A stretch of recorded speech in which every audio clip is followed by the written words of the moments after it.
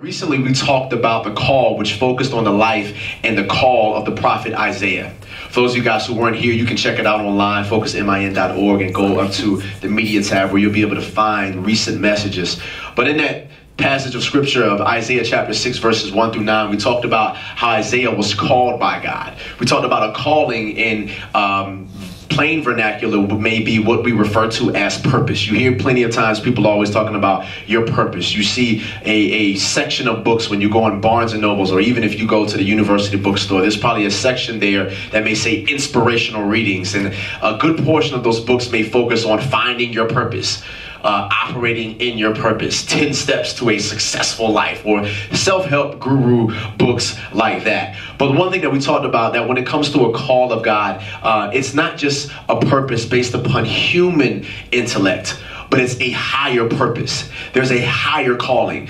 The reason why it's a higher calling is because it's not something that you could obtain from the person that's sitting next to you. It's not something that you could obtain from the person in your class. It's not something that you could obtain from Old Dominion University. But the reason why it's a calling, the reason why we consider it a higher calling, is because you have somebody who is higher than you, that is God, and he speaks to you and gives you a divine assignment and tells you why he's created you and why he's placed you on this earth.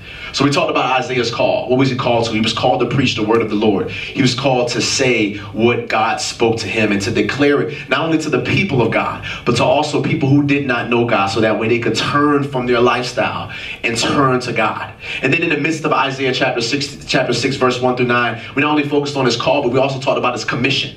The word commission simply means to be sent out, similar to how Jesus sent the apostles out. When you look all throughout the four Gospels, Matthew all the way to the end of John, the Bible talks about how he sent them out. He said, "Go ye therefore, teach all nations, baptize in the name of the Father, the Son, and the Holy Spirit." That was their commission. As a matter of fact, we refer to it in Matthew 28 as the Great Commission. But nonetheless, every person, as I said a few weeks ago, has a purpose and a call on their life. However, the only way you and I can find out what in fact we're called to do is whether or not we have a relationship with the Lord.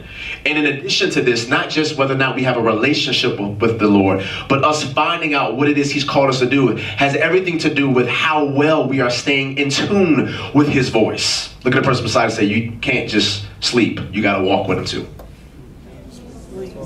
I'll explain what I mean by that in a few minutes. Here's what I mean by that. People walk around aimlessly, doing whatever. You know, people who have signed up for classes and they have no reason why they did so. Some of us in here have signed up for classes and had no reason whatsoever why we were doing so. Some of us right now are in majors right now, and you have absolutely no clue and no idea why you're there. No, you do. Let me take that back. You're there because your mom and your pops told you. You're there because your guidance counselor from high school said you were good at this, and so it'd be a good idea for you to pursue this. But nonetheless, people walk around aimlessly, not having a clue why they're here and what they're supposed to be doing in their life. So now what happens is I fulfill what some may argue the first commandment of the satanic cult: do as thou wilt. I just do whatever I want. I just do whatever I feel. Only for us to run into the issue where we understand that what I feel has the ability to change from day to day. So one day I feel like being an engineer, so I'm an engineer. The next day I feel like being a doctor, so I become a doctor. The next day I feel like being a nurse, so I become a nurse. The next day I feel like being a PE teacher, so now I become a PE teacher. The next day I feel like being a sports medicine major, so now I be in sports, getting sports medicine. The next day I feel like doing this. The next day I feel like doing that. See, the thing is, when you and I base what we are in life based upon how we feel, the reality is it will always change. Here's the reason why. Because your feelings always change. One day you're cool, the next day you're not. One day you're having the best day known to man. You're feeling good. You woke up feeling good about yourself, but then maybe the next day you just felt terrible about yourself. One day you felt good body-wise. The next day you got a cold out of nowhere. Nonetheless, if you and I base our lives based upon what we think about ourselves or based upon how we feel about ourselves, we will always walk around aimlessly. We will always walk around unfulfilled. But here's the awesome thing. The reason why you and I do not have to plan out our lives is because God has already set a course and a track for us. For some of us who may be thinking, no, man, that's not cool. That's that whole predestination crap, and I want to be in control of my own stuff. Let me help you understand. How has that been working out for you? I mean, for real. Has your life been all hunky-dory? No. Has your life been perfect? No. Have you made the right decision all the time from birth to now? No. So, how has it been working out for you? Clearly, your plan in life is not working. Clearly, my plan in life is not working outside of the will of God. But here's what God says in Jeremiah 29:11. He says this, "For I know the plans I have for you, plans to prosper you and not harm you, plans to give you hope and a future." Now, I don't know about you, man. That's a great and banging plan. Why would I not want to invest my life in that? Why would I not want to invest my life into something that is going to give me 100% return on my investment called life? Why would I not want to invest my life into something that's going to benefit me, not just in the long run, but benefit me now? That's the good news of the gospel. That God has already laid out this awesome plan for us. Now, here's the crazy thing. Here's how God works, though. God's like, listen, I have a plan, and I think this is going to work. Matter of fact, I don't think I know, because I know all things. I know it's the best thing for you. But because I'm so loving, I'm not going to cause you to be a robot and program how you feel. I'm still going to give you the ability to choose what you want to do. Matter of fact, he did it all the way from the back of the beginning of the Bible. You look at Genesis chapters 1 through 3. What did God tell Adam and Eve? For those of you guys who know, he said this: you can eat from any tree that you want. These trees that you eat from, man, they're good for you. They'll prosper you. You get a lot from them. Nothing but life. But there's one tree you cannot touch. The tree of knowledge of good and evil. And if you eat from that tree, you gonna die. Now, let's just put this in systematic terms. One option, plan A, equals life. Plan B equals death. Which one makes more sense to choose? Come on, it's not rocket science, y'all. A equals life, B equals death. Which one makes more sense? But you know, we choose death all the time. Some of y'all are like, no, I don't do that. Let me show you how. Plan A, don't go get drunk and not have to worry about a hangover. Plan B, get tipsy, get bent, drink till you have no kidney left. You're going to have the night of your life. But the next morning, you're going to have a hangover. The next morning, you may be in a prison cell because you were driving while intoxicated. The next morning, you may not even know where you are because your mind is so jacked. Which option makes more sense? A or B? A. But why do you and I struggle with this thing? We know what we're supposed to do, but yet we don't choose what we're supposed to do. And that's how much God loves us. Because God understands that real love is not predicated based upon me forcing you to love me. Real love is based upon choice. You can choose. Some of you guys who are in here who just think, I just can't control who I love. No, yes, you can. Love is not a feeling. Love is a choice. Love is an action word. And so because it's a choice, that's why God says, choose this day who you will serve. In other words, choose this day who you will love. Either you will love yourself more or you will love me more. So God says, when it comes to the plan that I have for you, I have a great plan. And it's going to lead to prosperity. Yes, you may have some bumps and some bruises. That's called life. You live in a fallen world. But all things will work together for your good because you love me and are called according to my purpose. Or you can do your thing. Matter of fact, in your terminology, do you. And let's just see how far that gets you. God's like, yo, I bet money. A week from now, you're going to be crying out to me, God, if you could just kick me out of this, please. I didn't know this was going to happen. I did. That's why I told you not to mess with it. But yet, we struggle with this thing. It's just this tension where it's like my will and God's will. Matter of fact, Jesus wrestled with it, the perfect man ever to live. In Matthew, he says, not my will, but let yours be done. Because part of our human fallen nature is this. It's always this tension between doing what we want and doing what God wants. But here's what you got to understand. The more you run away from what God wants, the more you run away from your fulfillment, the more you run away from your purpose, the more you run away from your destiny. Running away from God is you running away from your purpose. Jonah is a perfect example of this. The prophet Jonah, in Jonah chapter 1, God called him to go preach to the people in Nineveh. That was his purpose. That was his call. The more he ran from that purpose, the worse things got. Some of us are trying to figure out why is so much hell breaking loose in my life. Here's the reason why. Because you're running so much from your calling and your purpose. You're running from God. You know exactly what God is calling you to. You may not specifically know, you may not necessarily be able to put your finger on every minute detail of your life, but you have a general conviction about what it is you're supposed to do. But you just think every day of a way to justify you not doing it. I will take the silence as it is hitting home.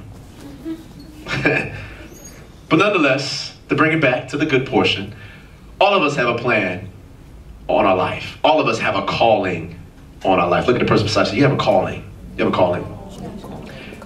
Because we have a call on our life, God gives us abilities to be able to execute that calling. This is where we get the term spiritual gifts, which brings us here to 1 Corinthians chapter 12. Now, for the sake of time, I'm just going to focus on like 3 principles for tonight. And then over the next few weeks, I'm going to really kind of try to get as specific as I can with the time that we really kind of have. But tonight, I'm going to focus on three things about spiritual gifts. Number 1, what they are. Number 2, what is their purpose? And number 3, what they consist of. I'll say it again. What they are, what their purpose is, and what they consist of. Spiritual gifts. You may be trying to figure out, you've heard the term. If you maybe grew up in a church, you may have heard people talk about spiritual gifts, but they probably didn't really teach on spiritual gifts. I don't know why most churches really don't talk about this nowadays, because these are the very things that the people need, that you and I need to be able to actually function in the church. Because if not, what you now have is you got people in places that are not gifted to be in those certain places. So somebody like me who can't sing, I'm just singing because it looks good to do. Talking about make a joyful noise. You hear me saying, oh, no, sit down. Not at all.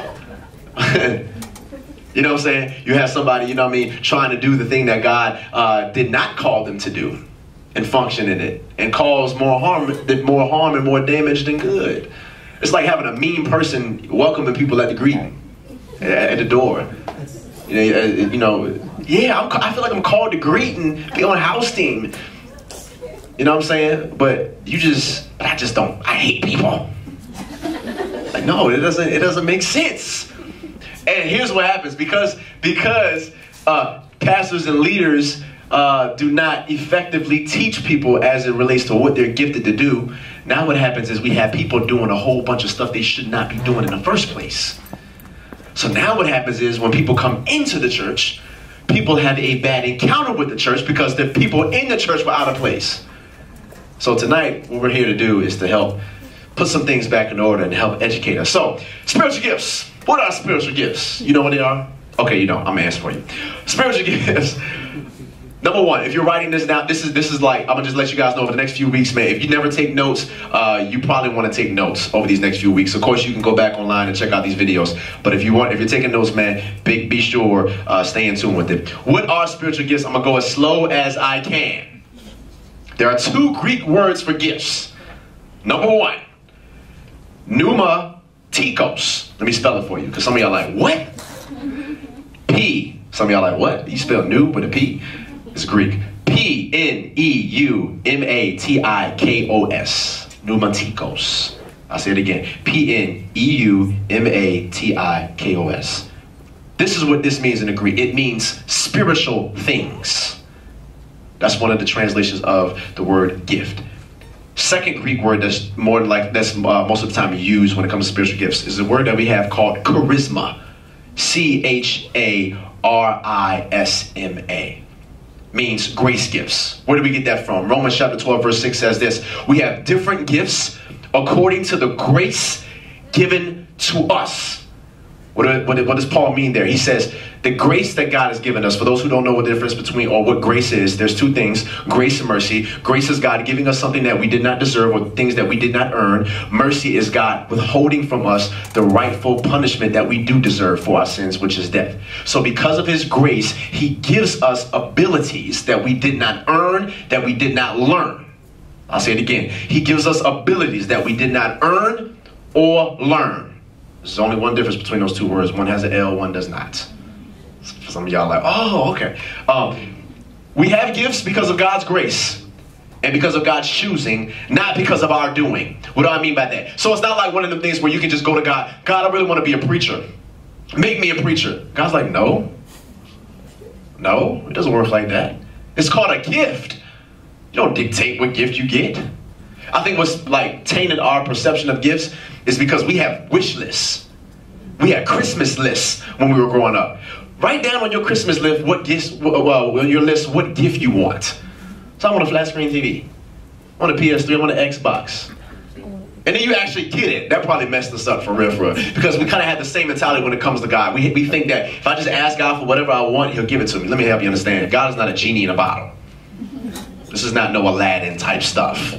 No. God is not somebody that you can dictate or control. No, he gives gifts, as we'll talk about in a few minutes, as he so pleases. Remember, you didn't do anything to earn them, and you did not do anything where you could learn them. The Moody Handbook of Theology says this: gifts are, if you're looking for a plain definition for spiritual gifts, gifts are this: a divine endowment of special abilities for service upon a member of the body of Christ. I'll say it again. A divine endowment of a special ability for service upon a member of the body of Christ. Before I get into the whole member of the body of Christ thing, there's a difference between gifts and talents. Talents are abilities that you were probably born with or that you can learn how to use from man. Spiritual gifts are abilities you receive when you're born again or given by God and learn how to use from God. In plain, talents are things that you can learn how to do on your own. Gifts are something that God gives you that you did not earn. I'll say it again. Talents are things that you're probably born with, things that you can learn how to do. I can learn how to play basketball. I can learn how to play the keys. I can learn, maybe not learn how to sing because I still have that voice, but I can learn notes and all that type of stuff. I can learn how to skateboard. I can learn how to play with my phone. I can learn all these things. Those are talents. I can learn how to create websites and learn how to make music. I can learn that stuff. Different from gifts. Gifts aren't things that you were born with. The world has really murked and really messed up the definition of what gifts are. Because when we see people who are extremely gifted, quote unquote talents or whatever, when we see people who sing very well, the first thing we say, oh man, they gifted. But this joker ain't no bit saved the next person. Gifts, spiritual gifts that you receive are based upon whether or not you have a relationship with Christ. Remember what he said here in 1 Corinthians 12, that the Spirit gives the gifts. Now, if you don't have the Spirit, then how can you be gifted? Rewind it back because some of y'all are looking at me crazy. When I receive the Spirit, how do I receive the Spirit? I receive the Spirit when I accept Christ as my Lord and Savior. The Bible says in Ephesians that now that I accept Christ, I'm sealed with the Spirit. This is how you're saved for once and all. For those people who were like, I got to keep getting saved over. No, you don't have to keep getting saved over and over again. Once you make the decision, honestly, wholeheartedly confess your sins, believe that Christ died for your sins, rose from the grave in 3 days and went back to heaven so that way you can have life and have it to the fullest. The minute you make that decision to receive Christ, you are sealed. Cannot be undone. Bible says this, Jesus says, those whom my Father places in my hands, nobody can pluck them out. He's talking about you. He's talking about true, authentic believers. I hope this is making sense. So how does he seal us? He seals us by his Spirit, who he has placed in us as a guarantee, as a seal, the Bible says, for him when he comes back to get us. So because we have the seal in us called the Holy Spirit is a person, not an it. Those who may say the Holy Spirit, it just warms me. It keeps me. It comforts. No, it's not it, man. Once again, the world has really jacked our perception, our understanding of what the Spirit is. Holy Spirit is a person. Father, Son, Spirit. Triune God. All throughout the course of the Bible for those of us who may not have an understanding about that. We'll talk more about that as the weeks go on. But as I receive the Spirit, he gives me these abilities to be able to function according to the calling that God has placed on my life. I hope this is making sense. If this makes sense, just raise your hand. Cool. For those of you guys who it doesn't make sense to, I'm coming to get you very soon. Talents, as I said, abilities that you can learn. Gifts, something that God gives you. Anyone can have a talent, but only believers / Christians have spiritual gifts. They are given to me by God. As I said, 1 Corinthians 12:4, there are different kinds of gifts, but the same Spirit distributes them. Spiritual gifts are given by the Holy Spirit when I receive Christ, when I come into a relationship with Christ. That's salvation. Accepting Christ, as I said, means I now have the Spirit living on the inside of me. Romans 8:10-11 says, and if the Spirit of him who raised Jesus from the dead is now living in you. He's talking to the believers in the Roman church. He's talking to those who have a relationship with Christ. You have a relationship with Christ, which simply means that you also now have the Spirit residing in you. That's the only way you and I can live the life that God has called us to live. That's where we get the whole Galatians chapter 5, the fruit of the Spirit.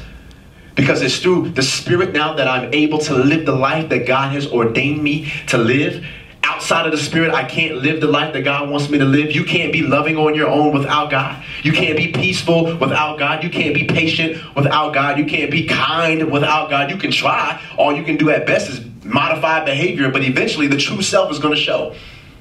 But nonetheless, when I have the Spirit, He now empowers me to be able to walk the Christian life. And He also equips me to be able to function in the Christian life. Now, understanding this, because the Spirit now lives in me, He's gifted me. He's given me these special abilities. It's almost kind of like, you know, a spiritual version of the Avengers. For those of you guys who've seen it. I love that movie, by the way. It's a great movie. You have Iron Man, you have Hulk, you have Thor. Yo, Thor go hard in the paint, man. That hammer. Yo. Do this for real. You got Iron Man, you got Hulk, you got Thor, you got Captain America, who everybody just writes off, but that dude has a beast gift of leadership. Who else you got? You got Black Widow, and I think that's it, right? Hawkeye. And then I think that's it. I think, is that it? Nick Fury don't count because he just pulls a handgun out and just shoots people. That's not really a gift at all. Special ability, I mean, you can do that. You know, that doesn't make you special. But nonetheless, the Avengers are great. And here's the reason why. Because they all function for the same purpose at the end of the movie. But they all come from totally different backgrounds. Thor is not even from Earth. This dude is from like a whole other galaxy. You know what I'm saying? Iron Man like came upon himself by some freak accident when he's given some display in somewhere in Afghanistan, and the jank just goes crazy and stuff starts blowing up, and now metal is beginning to penetrate into his heart. Now he has this device putting in his heart to keep him from dying. He ain't playing that out. He got special ability. And on top of that, I mean, he's kind of like a billionaire, what did he say, playboy, something like that. Philanthropist, great. Yes. So he becomes a superhero. You got Captain America, who's been endowed with this special physique and physical ability from a bottle, is what Iron Man called him. So everything special from you came out of a bottle. I was like, yo, that's fighting words right there, dude. Like, you mess around, get knocked out over that type of stuff. You got Hulk. He's got this inner rage on the inside of him, combined with this gamma radiation type stuff. But all of them specialize in different things. Hulk needs Iron Man, just like Iron Man needs Hulk. Matter of fact, Iron Man was falling out the sky. He's pretty much dead.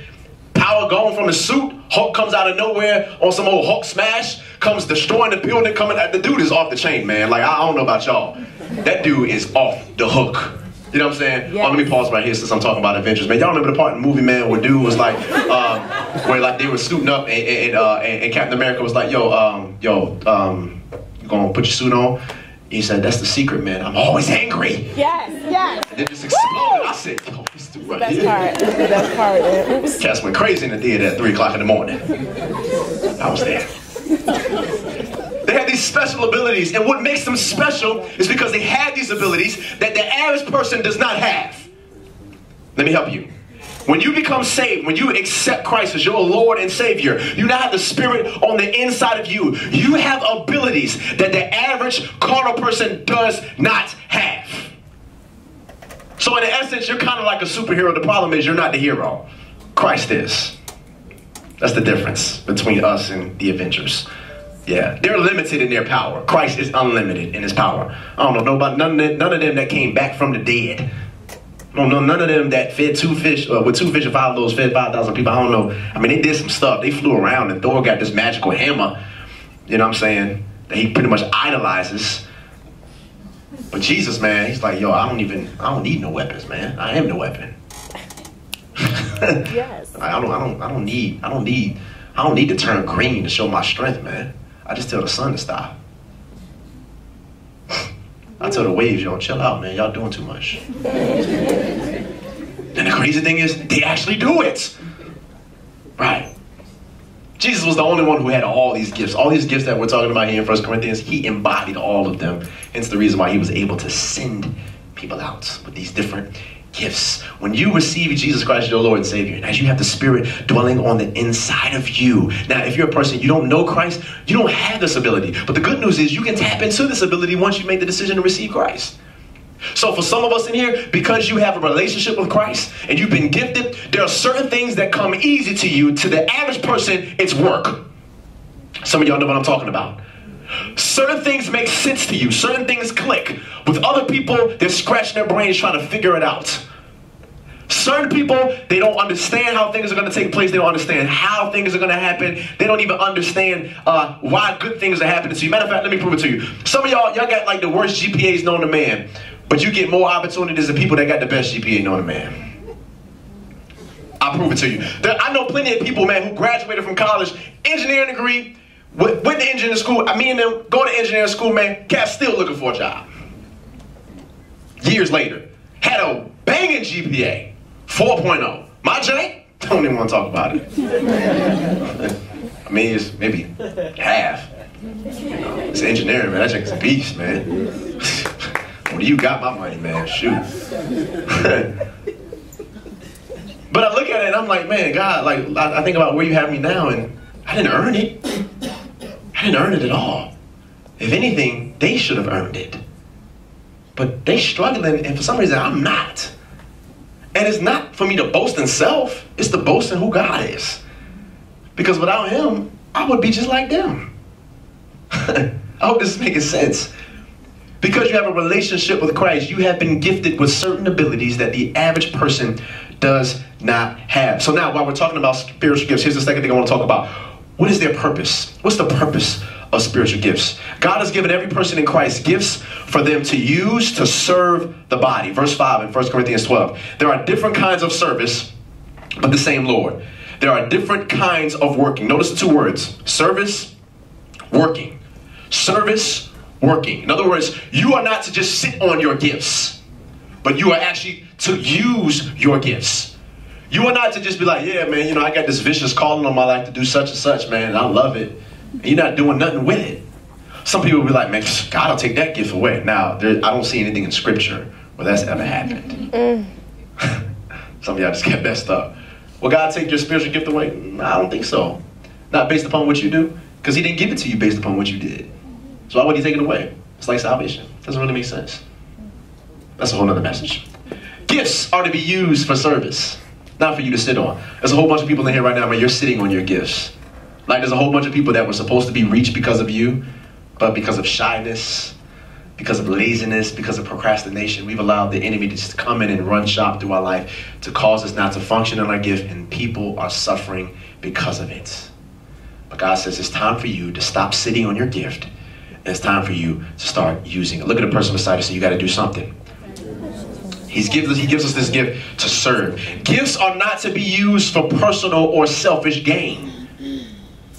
Now, it's not like one of the things like when I found out my gift, like I have a gift to teach, and now I just want to go be a motivational speaker so I can get bank, write books, get paid, drive Lambos, get boats, buy an island. How many times do you see that happen to people in the natural? Where they begin to succeed with their talents, not gifts, talents. Best rappers, best actors, but years later, best athletes, but years later they broke. Because they used it for self. Matter of fact, I hate to say this, man, I was reading something the other day about this guy, some of you guys may know him, this quarterback by the name of Vince Young. He played a good portion of his career with the Tennessee Titans. He came into the league 7 years ago. Dude is flat broke. He had $26 million guaranteed to him soon as he signed a contract. This ain't including the stuff he would make as he plays. Guaranteed $26 million. I don't know about you, that's a lot of money. Guaranteed, man. Like that's like somebody say, hey, we just give you $26 million just for signing with us. You ain't even played yet. This means no matter if you play well or not, you still get this money. But it's flat broke 7 years later. Because when you and I have eyes on self and aren't using it for the greater good, or don't understand why we have it, then we just abuse it. Philippians 1:15, Paul says this in his letter to the church of Philippi. He says, it is true that some preach Christ out of envy and rivalry, but others out of goodwill. The latter do so out of love, knowing that I am put here for the defense of the gospel. The former preach Christ out of selfish ambition, not sincerely. You can be gifted and use it for the wrong reasons. And let me help you understand something. Use your gift for the wrong reasons and see what happens. Will God take it from you? Not necessarily. But will he punish you and discipline you for it? Yes, he will. One thing that God does not like, all throughout the course of the Bible you see, when people either one, act as if there's something that they're not, false prophets, false preachers, witnesses, whatever, or they have a gift, but decide that they're not going to use it for God's purpose, or they decide they're going to use it for their own purpose. As I said earlier, you heard me mention a guy by the name of Jonah. Ask Jonah about this. Jonah ran away from what his calling was. He didn't want to function with his gift. He said, God, I'm not preaching. God's like, how you going to say that? This is not your gift. I gifted you to preach. I called you to preach. How you just going to tell me, God, that you ain't going to preach? Boy, you know I will snuff you. But you know what? I'm not going to do that. I'm going to just let you suffer. So I'm just going to make life just crazy for you. I'm going to discipline you until you humble yourself, seek my face, and say, not my will, but let yours be done. Yeah, he'll punish you. As a matter of fact, if you go to Acts chapter 8, verses 9 through 25, I'm not going to read it because it's a kind of a long passage of scripture, but it was this guy by the name of Simon, not Simon Peter, but it was this random guy by the name of Simon. Background information on him in Acts chapter 8, verses 9 through 25. The Bible says that Simon was a sorcerer. In other words, Simon was a magician. He was a dude who was all part of that black art stuff. Some of you guys may know people like that. They just gothic. Just part of that. They like rolling dice. Hey, I got that. I believe in the 8-ball. I make my own luck. Harvey Dent style. You know what I'm saying? Like, you know people who like this. You know people who believe in the black magic stuff, man. They got voodoo dolls and stuff like that, man. You've seen stuff like that, man. For those of you guys who are from Louisiana, man, you've seen it plenty of times. Yeah. He was part of that black magic, that black art type stuff. He was all a part of that crowd. And the Bible says early on in that passage of scripture that he did many signs and the people were marveled and amazed. Like, wow, this dude walked on water. Wow, he's on that Chris Angel stuff. Man, he made a girl disappear.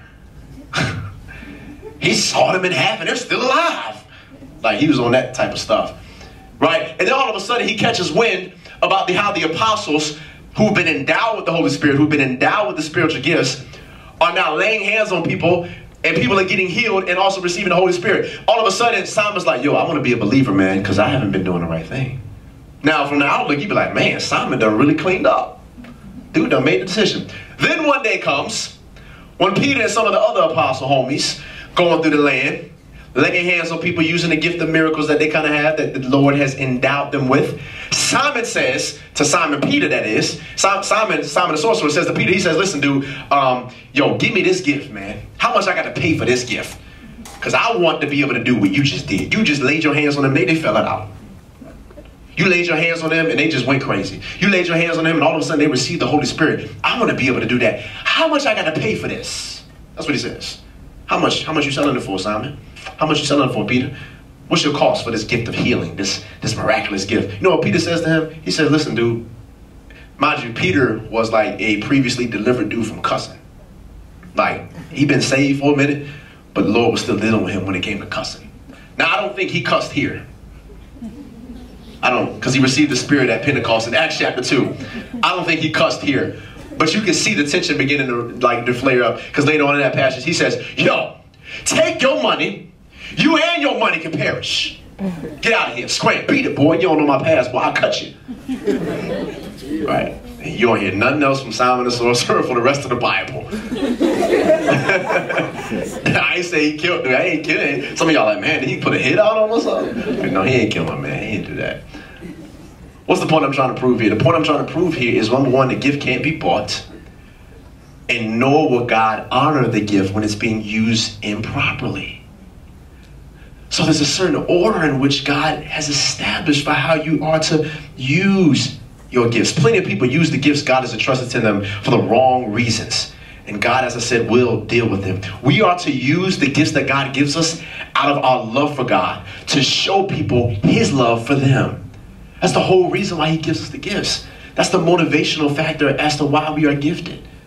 So, I'm gifted to preach, man. I'm not getting up here to preach because I want something from you. I'm getting up here to preach because of my love for the Lord, and I want to show you his love for you. It ain't got nothing to do with what I'm going to get out of this, man. I can care less. If I wanted to be in a rich, lucrative business, this is not the place. It's because it's not about that. Let me help you understand something. You serving in the kingdom, you may not get rich off of it. For some of you guys who may come from church backgrounds where they're like, sow this $1,000 seed and you'll get $10,000 back. Or if you just serve in the kingdom, God will just expand your territory and you'll pay all of your bills. Man, that's the wrong motive. Because the motivation for serving is impure. You think God's really going to honor that? Not at all. The Bible even says God loves a cheerful giver. It's all about your heart. It's all about you using your gifts for the right reasons. So using my gifts is not just to serve the body, but it's also to build up and to edify the church. Verse 7, now to each on the manifestation of the Spirit is given for the common good. God gives you gifts. He gives me gifts to build up the church. As I said, you have a gift. If you have a relationship with Christ, if you've accepted Jesus as your Lord and Savior, you have a gift that has been designed to build up the church. I'm not just talking about your local church, wherever church is for you back at home. I'm talking about the overall church. This has now to do with your campus ministry. This now has to do with your church back at home. This now has to do with the church at large. God has uniquely gifted you to bless the body. Without the gifts and people functioning in them, the body, the church would be lacking. When you go to 1 Corinthians chapter 12, verse 26, Paul says this, if one part suffers, every part suffers with it. However, when we are functioning together, there will be unity and there will be honor. The latter part of verse 26 says this, if one part is honored, every part rejoices with it. That's the purpose of it. The purpose of it is to edify, is to build up. And I think once you realize this, you're compelled to want to help people. You're compelled to want to teach people. You're compelled to want to show mercy to people, to extend grace to people. You're compelled to want to do this for people because you have tapped into their purpose. I love the fact that we have so many people in Focus who use their gifts, man. But what grieves me even more is we got so many other people who just don't do anything. Like the body will continue to suffer and lack until you step up. Like there is a need that God has assigned you to meet. Let me help you understand.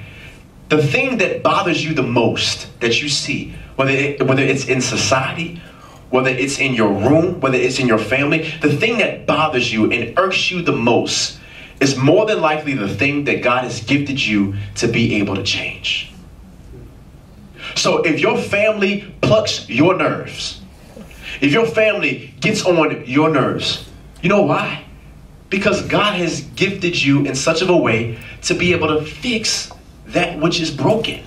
Not in your own strength. You can't do it on your own. But he's giving you the insight and the ability to be able to speak life into that situation. But as long as you just continue to sit back, man, it's just going to be another trifling Thanksgiving like it was last year. Then it's going to be another trifling Thanksgiving like last year. You eat turkey. You get full. You come back to the semester. Fail classes. I'm just playing. Some of you are like, no, that wasn't part of the plan. Trifling Thanksgiving, you had me there, but failing classes, no. No. Until you tap into your gift, you will be so frustrated, so unfulfilled, so empty.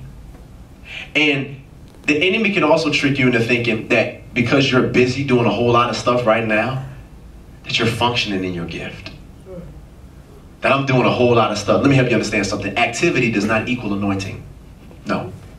You could be doing a whole lot of stuff the wrong way. You could be doing a whole lot of stuff that is not what you are supposed to be doing. That is not where God will ultimately want you to be. He wants you to function in your gifts. I'm going to say this in closing. Last thing, what do the gifts consist of? There's 3 main scriptures that you can go to where the gifts can be found. And we'll talk more about these as the weeks go on. First scripture is Romans chapter 12, verses 6 through 8. It talks about here the different gifts. Gifts such as prophesying, serving, teaching, encouraging, giving, leading, showing mercy. 1 Corinthians chapter 12, verse 7 through 11, the scriptures that we just read. And then also verses 27 through 31. Faith, healing, miracles, prophecy, discernment, tongues, interpretation of tongues helps. If you guys are trying to write fast to keep up, it's cool. It's right there in the scripture.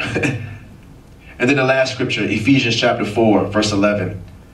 He talks about the 5-fold ministry that you guys may have heard of, maybe if you were in church or you served the ministry at any portion of your life, but you may have heard it mentioned. And even if you haven't, that's cool. That's why you're here. The 5-fold ministry: apostles, prophets, evangelists, pastors, and teachers. That's Ephesians chapter 4, verse 11. So those three scriptures, Romans 12, 6 through 8, 1 Corinthians 12, 7 through 11, Ephesians chapter 4, verse 11. These are the main and core and central scriptures that highlight the spiritual gifts. Every person in here, you have received at least one spiritual gift. Let me also help you understand. No person alone has all gifts. Like, no person's going to be, you can't have the gift of tongues and interpretation of tongues. You can't have it, man. You can't have all the gifts, because now that would make you Christ. And last time I checked, you needed him to save you. Yeah. So no one person has more gifts or whatever. It's not about who has the most gifts. It's not about who doesn't have any gifts. No, it's not about that. Every person in here has at least one spiritual gift. But as I said, everybody does not have all the gifts. 1 Corinthians 12, 29, Paul says this: are all apostles? Do all work miracles? Do all have gifts of healing? Do all speak in tongues? Do all interpret? One gift is not better than the other. All are needed. So you can't be like, I'm super spiritual. I'm more spiritual than you are because my gifting is to preach. You just help. You see how condescending that joy sound? I can sing. All you do is encourage. My gift is better than yours. Now, you have to ask the question, why did Paul have to write this? Why did he have to say, not all are apostles, or all are preachers, or all evangelists, or all do all speak in tongues? Why did he have to say this? Because to the Corinthian church, they were a very immature church, and they had the mentality that if you had certain gifts, that put you in a spiritual, elite status in the kingdom. Like, they thought, like, yo, if you're a pastor, oh my gosh, we gotta worship this dude. My gosh, you speak in tongues? Yo, I gotta get to that place in spirituality. Gosh, you're so deep. Like, man, you're so much spirit. Man, let me help you understand something. I know plenty of cats that speak in tongues that will cuss you out. Right. Y'all laughing, I'm super serious, man. I done heard people say Shondo, Rondo, Chris Bosh, all that good stuff. And so they're like, that's a tongue? No, it's not, I'm just joking. I done heard plenty of people say, y'all crazy, man. I done heard plenty of people say that and then do something reckless. I know plenty of preachers, man, who lifestyle aren't really consistent. Your gifts don't have nothing to do with you. Remember what I said earlier, it's a grace gift, which means you didn't deserve it. Like if God was to give you something based upon what you deserve, it'd be worse than a lump of coal from Santa Claus. It'd be nothing at all if that was the case. But God gives us grace gifts.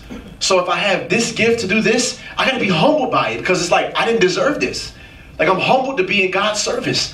I'm humbled, one, to be saved by God, and I'm humbled to be serving for God.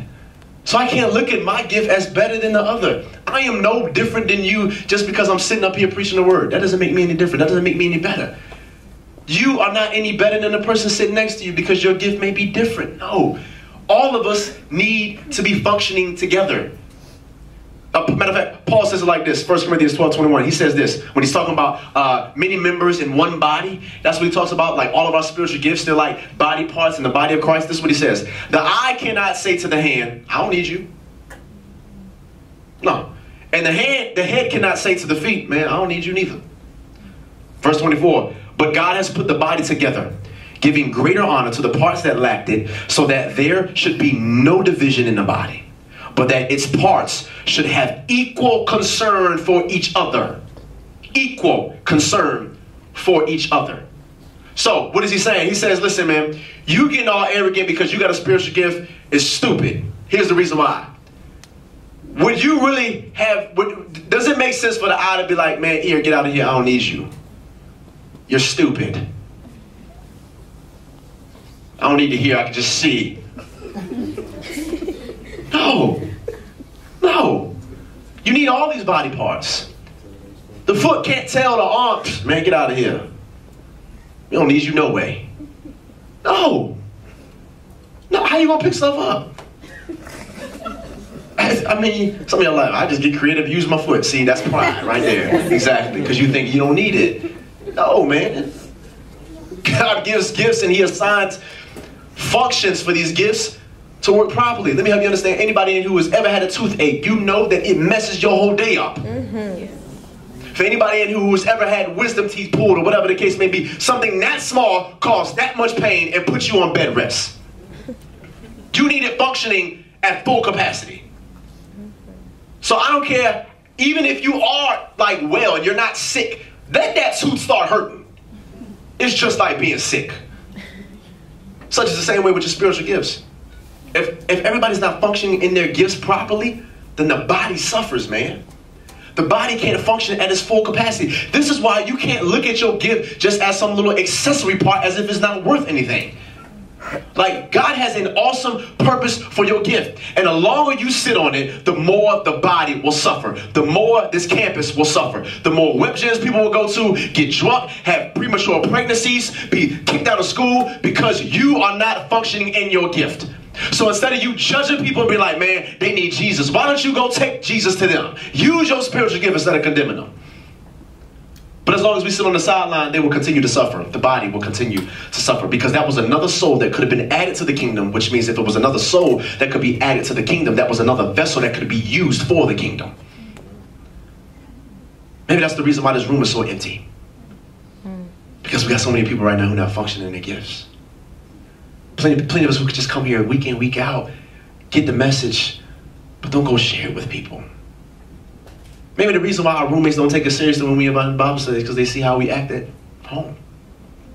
Bible study. What? Much you cuss me out? No. Then say I'm gonna pray for you? What? No. No. God's calling us to a higher standard. He's calling us to start being obedient to the Spirit, to start working in our gifts. He's gifted you. He's destined you for greatness. Not greatness in your own wealth. I'm not talking about greatness as in you making a whole lot of money. No, God wants to change the world through you, being in conjunction with his body. So some of us may be saying, all right, now this all sounds good. I'm motivated. I just don't know what my gifts are. That's cool. That's what we're going to be talking about for the next few weeks. How do I discern what my gifts are? Here's one clue. Start with whatever you're most passionate about. Look at the things that you really can't sleep about. The things that you constantly wrestle with. The things that you can't seem to shake at night. The things maybe that you do very, very well. As I said a few weeks ago, God probably hasn't gifted you to be a nurse or to be a law student if you fail in all your classes. That's not the call. You need to get out before you get out. True. Maybe God has not gifted you to be that engineer. Maybe God has not gifted you to be that you can't speak, you barely can speak English. How you speaking Spanish? You talking about you gonna be a Spanish teacher? You flunking. God's like, man, I didn't call you to teach Spanish, I called you to teach Latin. Somebody like, oh gosh, no. It's a dead language, why? The point is this, man. Look at the areas of your life where you see a lot of fruit. What are the areas in your life where you see some serious increase in fruit? Compare them to the other places that you invest a whole lot in, but don't get you anywhere. Yeah. You can tell whether or not you're called to be in a relationship with that person. Because either they're building you up or tearing you down. And if you haven't grown being with this person, why are you with them? Why are you with them? That makes sense. Did God really call you to that relationship? Or you just got into it because they were just Christian? Like for real. Did he call you to that? Because remember, once again, I said earlier, if you're functioning outside of your calling, outside of your gift, you have put yourself in a hole and it will always be miserable. If we spend more time trusting in the Spirit, being Spirit-led, asking God, what is your will? Do you really want me to be dating right now? Do you really want me to be looking for somebody right now? Do you want me to be looking for anybody at all? Because your Bible does say, seek first the kingdom and everything else will be added. So maybe I just shouldn't be looking for nobody. Maybe I should just be looking for you and then maybe somebody will come. That's okay. God understands. It's time for you to start working in your gift. It's time for you to have a serious sit down with God and ask him, God, how have you gifted me? Matter of fact, I would encourage some of you guys, all of us, when you get home, start to Google some stuff on spiritual gifts. Now, I will say this, be careful, because there's a lot of crap out here. And I mean it, crap. There's a lot of crap out here that's not biblical. Some of us have grown up in environments where we got fed crap and believed it as if it was good gourmet food. It was just really crap. Yeah, people told us that, you know, the epitome of the call to your ministry, you thought that the calling to preach was just the best calling. No, let me help you understand something, man. For those of you guys in here who say you're called to preach, man, let me help you understand. Welcome to the suffering ministry. What do I mean by that? Stuff will get crazy in your life. Stuff will happen to you. You'll go through some real crappy situations. People will look at you crazy.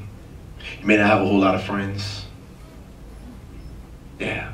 For those of you guys who say you're called to preach and called to pastor.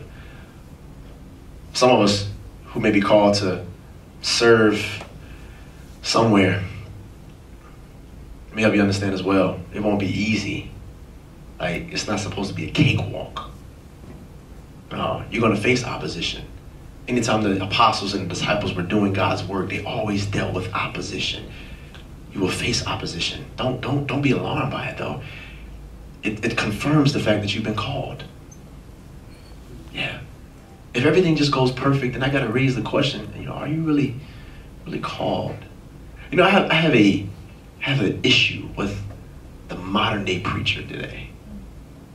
Because the modern day preacher just tells us what we want to hear. You know what that sounds like to me? It sounds like what Paul told Timothy.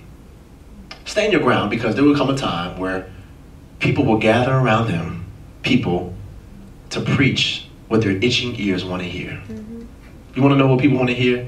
In 10 days, you're going to be a millionaire. You're going to be debt free. You know what's so crazy, man? Some of y'all may be too young to remember this, but when I was coming up, 2003, you're going to be debt free in 2003. Man, that's 2012 and cats still in debt. So either I did something wrong or you a false prophet. Or maybe both. You got all these people making all these declarations and all these promises, man, that really don't have anything to do with Christ. I have an issue, like, with, maybe because I'm called to do it, I can't stomach it, man. Like, if I didn't care nothing about my iPad, I'd probably throw it at a TV when I watch it.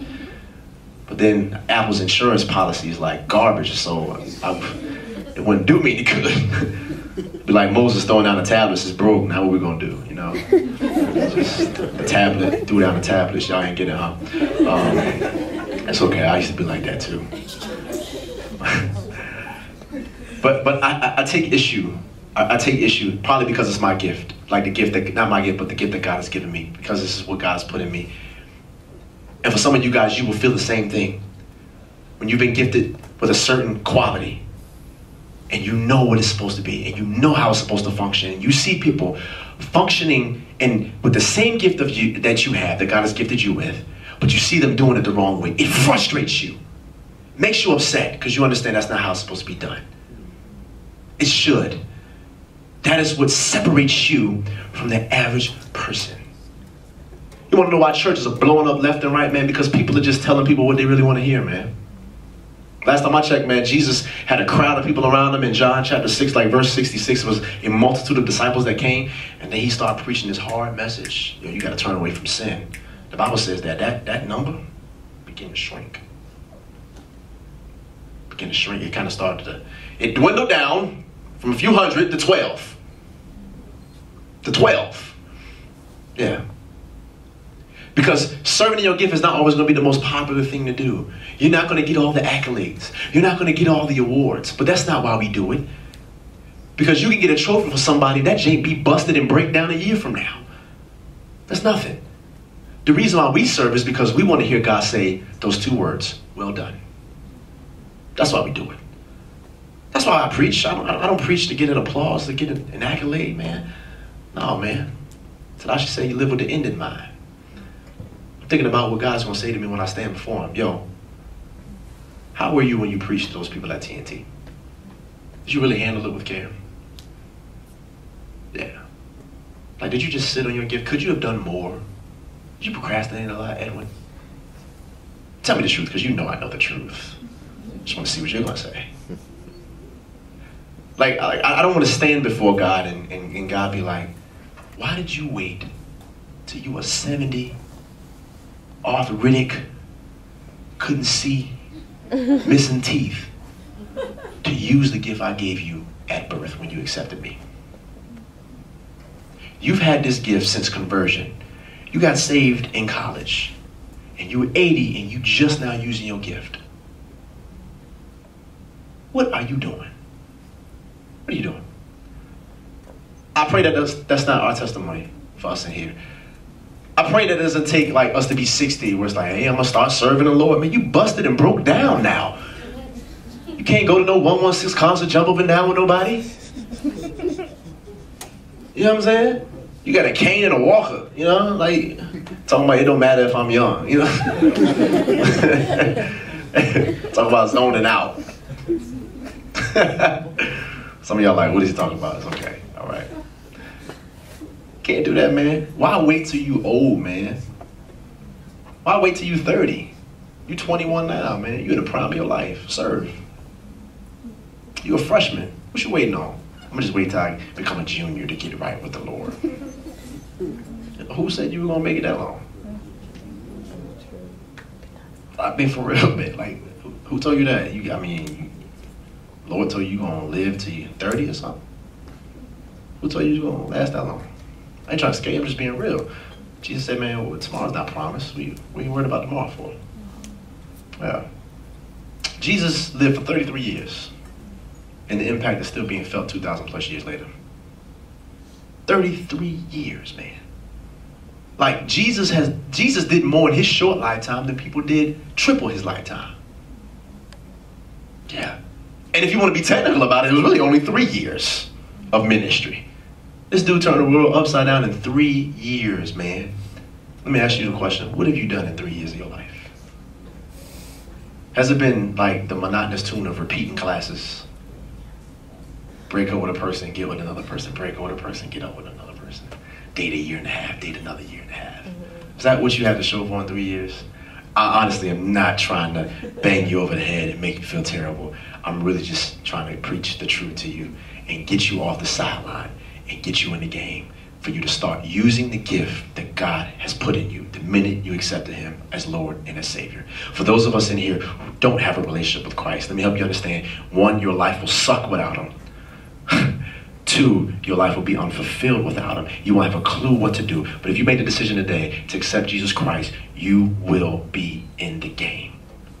He will gift you with some amazing abilities, things that will blow your mind, stuff that you said you would never do, you end up doing. Point blank, the minute you make the decision to receive Christ. So as I said, for the next few weeks, we're going to be talking about that. My prayer tonight, though, is that you would go home, you would wrestle with this word, man. After the election goes off, after you find out who's president or whatever, that you would really begin to wrestle with this. That you would really begin to contemplate this whole calling aspect. Don't waste your life, man. Don't get to senior year and be like, man, I really wish I would have tapped into this a long time ago. Don't wait till you're 30 having regrets. Man, I really wish I would have used my gifts and focus. I really wish I would have taken more advantage of the time I had as a college student when I wasn't working 40 plus hours a week. When all I did was go to class twice a day, spend time with God, find out my gifts. Like, by the time you get to the work world, man, you at a disadvantage. You working 40 hours. Then you tired when you get home. You don't even want to go nowhere. You sleeping. God's like, yo, don't wait to that. It's an uphill battle. The longer you wait, the worse it gets. Doesn't mean that you can't turn away and you can't do it then, but why wait? Why wait? Start now. Like, use your gift now. If I was to tell you that somebody getting saved was predicated based upon you making the decision tonight, what would you do? Like, how would you respond? You're talking about somebody's eternity, man. We're not talking about no light, trite, play stuff, man. We're talking about cats dying and going to hell or heaven. And that's predicated based upon you using your gifts. Imagine if Jesus was sat on his gift. Imagine if Jesus does not tap into his anointing. We all are condemned to hell. But thank God that he did not sit on his gift.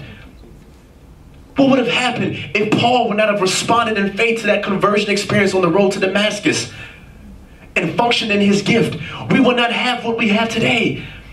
We wouldn't have this foundation to build on. Such is the same with you. You can change a generation and a campus today, tonight, right now, if you would make up in your mind that I'm sick and tired of sitting on my gifts. I'm sick and tired of living a mediocre life, man, trying to figure out what I'm going to do. Some of you guys are thinking right now, but that may mean I have to change my major. So be it. God will make the resources available for you to make it all the way through.